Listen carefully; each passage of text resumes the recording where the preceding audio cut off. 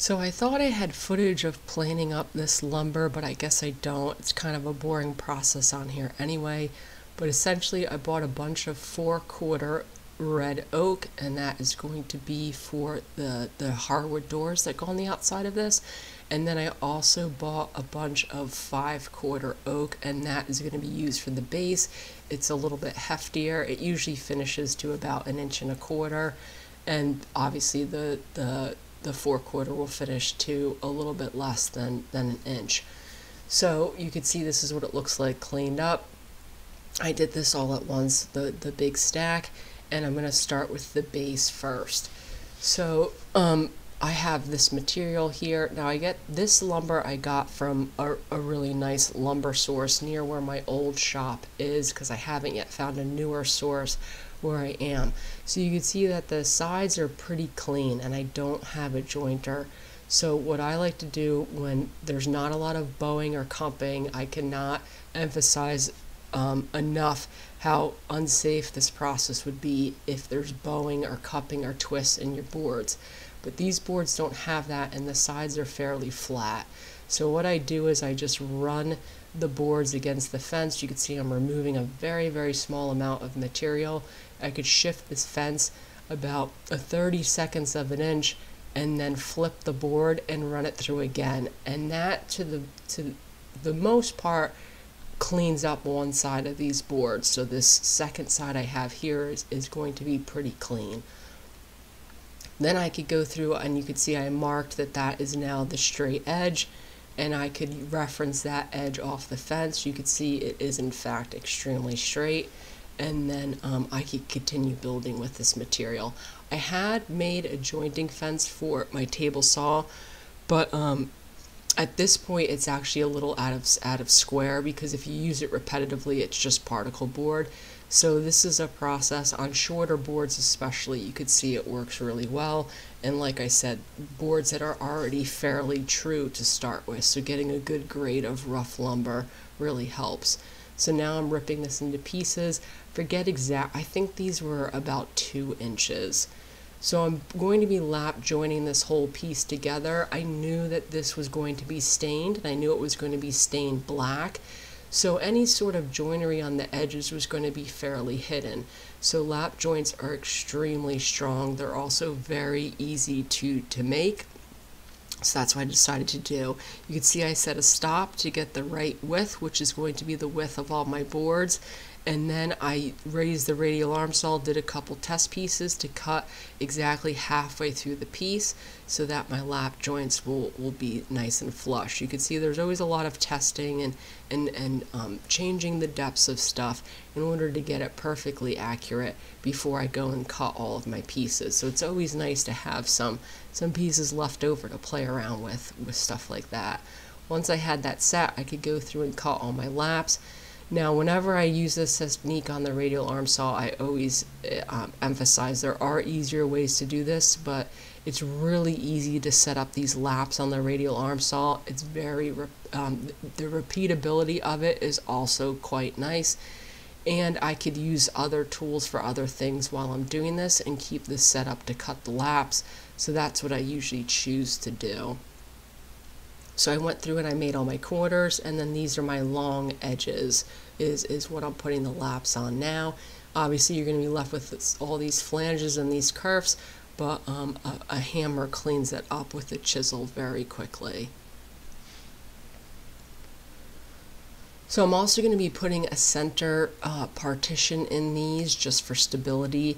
This is more decorative than supportive, so I really only need those corners and then one in the middle, and that will be more than strong enough to hold up these cabinets. So same process, I measured the width to get it accurate, and then this one I'm not going to use a stop, I'm just going to cut on the inside of my 2 lines. You can see I'm doing that right here. Obviously the height is still the same.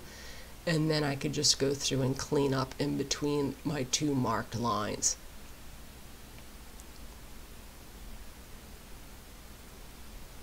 And then you can see I have the short pieces on the edges. I obviously built 2 of these. There's a front and the back.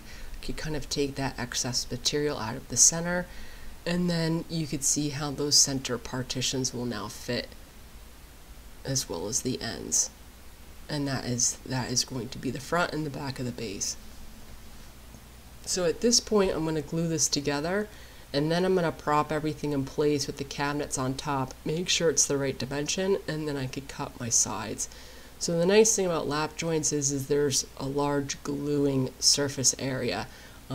This glue is extremely strong, it's stronger than the wood, and anytime you could amplify the surface gluing area, it just makes the joint stronger, which is one of the reasons these laps are so strong.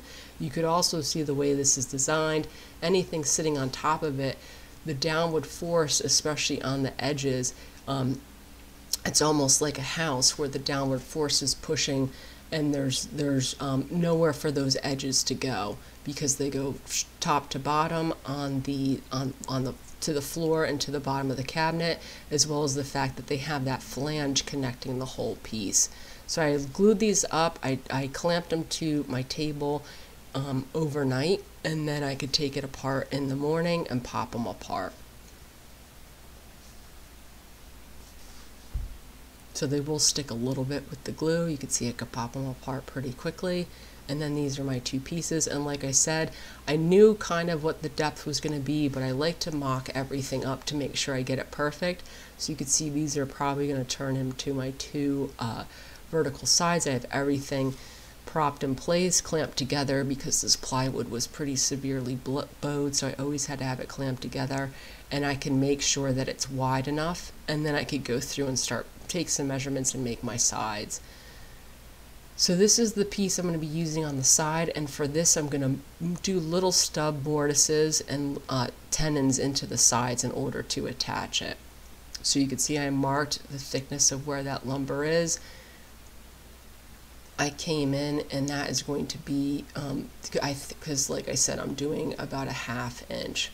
So I'm going to cut off the excess, which was that first outer line was excess, and then it's a little 1/2 inch stub tenon, and once again I'm cutting these on the radial arm saw. You can flip them over real quickly.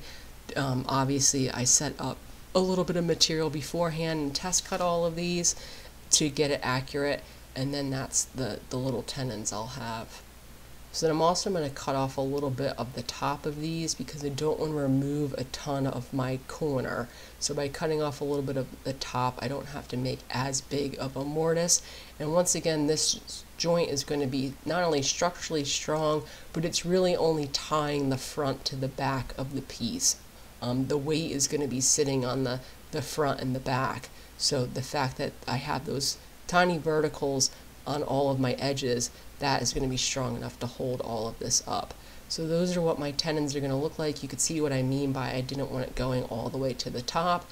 And because this is already glued together, I couldn't use my mortising machine, so I just cut, I believe these were a 1/2 inch.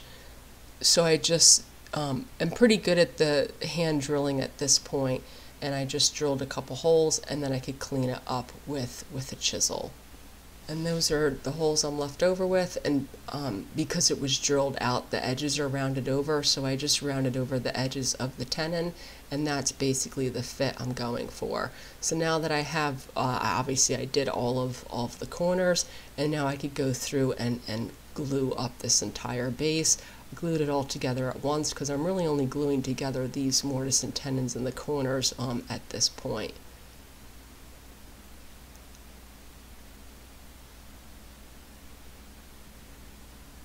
So obviously glue-ups are always a little bit of a puzzle on certain things, especially getting everything aligned, but this went together fairly easily.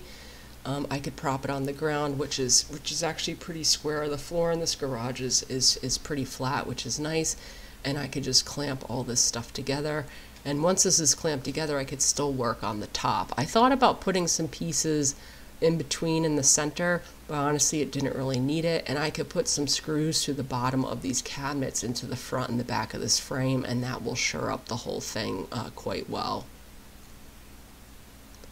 So you can see how those cabinets will fit in the front, and this is obviously before I started doing the veneering and whatnot. This is a little bit out of order, but it makes more sense to do it this way. And there's that cabinet sitting on top. So at this point I'm going to start the doors, and I'm going to do the exact same thing. The top and bottom of these are already planed, and they were flat enough and true enough on the edges with no cupping or twisting that I could rip one side off, flip it over, rip the other side off, and then that second side is now quite square and flat against the fence. So I did that to all the lumber I was going to be using for the doors, and then exact same process. I'm going to rip it down to size, and I believe all my rails and stiles for the doors were about 2 inches as well. A lot of the measurements for these was cutting it to be able to use all the lumber without having to buy more. So sometimes these measurements I have are fractions of an inch, but I'm going to say it's an even 2. So then there's my piles. I have the long ones are going to be my verticals on the edges, and then there's going to be 3 partitions in this, so that's what I'm going to cut up out of that shorter pile. At this point I also countersunk and screwed together all the cabinets, and then I took some measurements. I measured these cabinets when I was gluing them together and made sure they were square, but at this point is when I started to realize that there was some nasty bowing on the center of these pieces, which is one of the reasons why I like to do fixed shelves. That usually helps alleviate this issue. So I had to measure all of my openings, and I made all of my doors about a 1/16 of an inch bigger in each dimension, so I would be able to fit all of them because they're going to be inset doors. If this was an overlay cabinet, none of this really would have been that much of an issue. So I'm going to be doing bridle joints on these. On larger doors I preferred bridle joints than just having the shorter tongue and groove sort of style that I usually do on cabinet doors. And I have a tenoning jig that's a very simple jig that rides on my fence, but this is right when I had first moved, so a lot of my stuff wasn't unpacked, but someone had given me this really fancy Delta tenoning jig years ago, and I've never really used it because it's kind of a lot of frill to it, and my other one worked really well.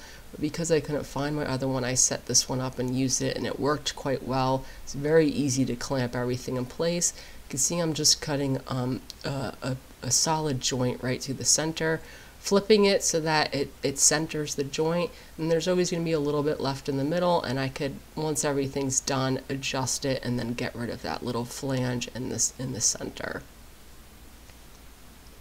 So usually for the thickness of these joints, I take my material and I break it into thirds.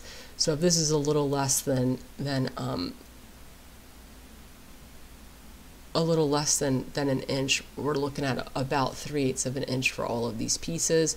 And then once again I could test for the receiving end of this bridle joint, make sure it's a nice fit, and then I could go through and cut all of these. So once again I'm going to be doing those on the radial arm saw.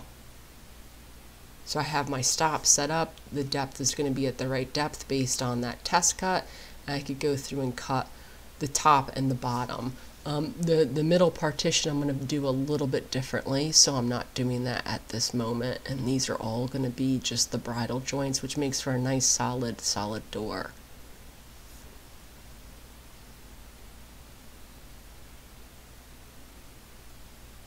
And you can see some of this lumber has a little bit of a bow to it, so if you're doing lap joints this way, sometimes you have to make sure you're pushing it and keeping it flat against the table so you don't get different undulations in the depth. But then you could see how these doors are going to go together, and everything dry fits nicely, and it's nice and strong so it holds together by itself. I have a little bit of excess, but that's okay because these doors, like I said, I'm making them oversized so I could custom fit all of them into place. That's the outer frame, and then like I said, there's going to be a center partition in this as well, which will also make the door a lot stronger. So that partition is basically supposed to come lined up to this shelf, so you'll be able to see what's on that top shelf, but everything underneath of it will be hidden. So you can see I have this propped in the frame, and this is when I really started to realize how badly bowed the plywood is. You can see there's a gap in the center, but at the top it's flush. But I put that in there to get that measurement, which I believe was about 28 inches. And then on these edges, I can add my center piece here. So once again, the measurements, the marks on there are the width of the material. I'm going to be using my mortising machine to put mortises in here. And that is just going to make a nice solid joint in the center. It will also obviously get a panel to cover it so it's solid, and then up top is going to be plexiglass so that the top part is see-through, kind of like a traditional display cabinet. So making mortises with a mortising machine is pretty straightforward. And then I could go through and line these up, get my inside measurement. I like to get these towards the top because it's going to be the most accurate measurement towards the top. In the center, some of this wood's bowing. That's where you're going to lose your squareness and it could be a little bit off. So I make sure the door is square, dry fit. I got my measurement, and then I added an inch to it on both sides because I'm doing about an inch deep mortise. And then these are those pieces. So that pencil mark's going to designate the inch tenon I'm making, and then obviously that inner dimension is what I showed earlier, that 18 inches and some change for that inner frame. And then once again we're back at the radial arm saw making tenons, which is essentially the way I do it on the radial arm saw, is essentially a double-sided lap. And then same thing, same process, set everything up, do a couple test cuts, get it dialed in, and then I can make my, there's 3 doors, so 3 of these. Now, my mortising machine, it cut these a little bit off center, so you could see I'm doing the bottoms first, and then I'll cut the tops. That is sometimes an issue with that mortising machine. I wasn't paying close enough attention. You could see it is a little off center, but that's okay. You can adjust it for the radial arm saw. It's a little bit longer because you have to go through and cut two different depths, but it is doable to get it lined up. And then this is going to be the end of this video, and I'm going to start with finishing the doors next video, and that should be the last one for this series.